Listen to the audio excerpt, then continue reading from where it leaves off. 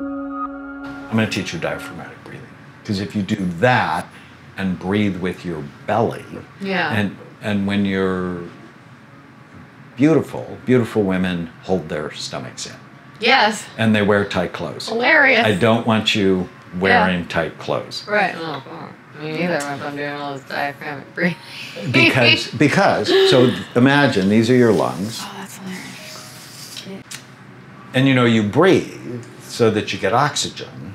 And your brain is the most oxygen hungry organ in your body. So it's 2% of your body's weight, about 3 pounds, but it uses 20% of the oxygen in your body. So when we do whole body scans, it's like the brain's this little heater and everything else is ghostly. In between your lungs and your belly, you have a big muscle. And the muscle's called your diaphragm.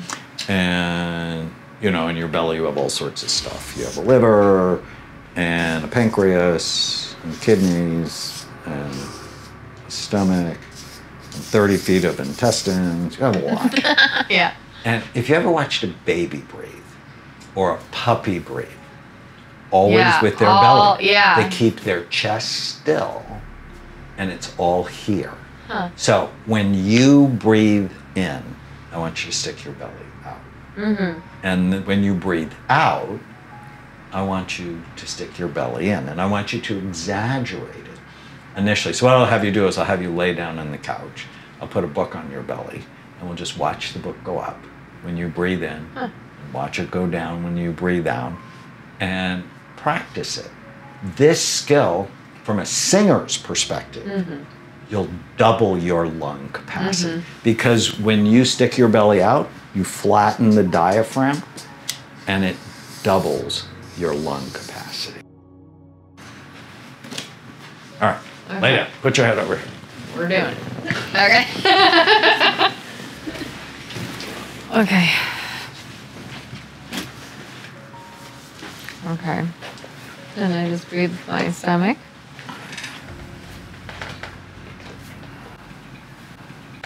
Yeah. Slow, deep, mostly with your stomach. What I want you to do is think about 4 seconds in, hold it just for a second, and 8 seconds out.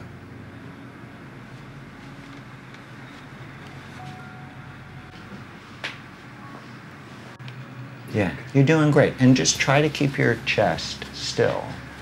And just over time, it's a skill to build, but you're already doing it just about perfect. I'm going to work on this whole thing for a while. And this is really interesting to watch the book. I mean, they usually say, like, put your hands on there and watch it rise, but I don't know, this is a lot better. Yeah, no, you're doing great. So practice this at home. Or another thing, let me trade the book for the anteater. Because you know why we have the anteater. To get rid of the ants. Yeah. You want to get rid of the ants. I'll let you take him home. I get a TY beanie baby. Because it's like you don't need any ants, so you have to have an anteater. It's hilarious. To get rid of it. And when you have sad thoughts or mad thoughts or anxious thoughts, your breathing disintegrates.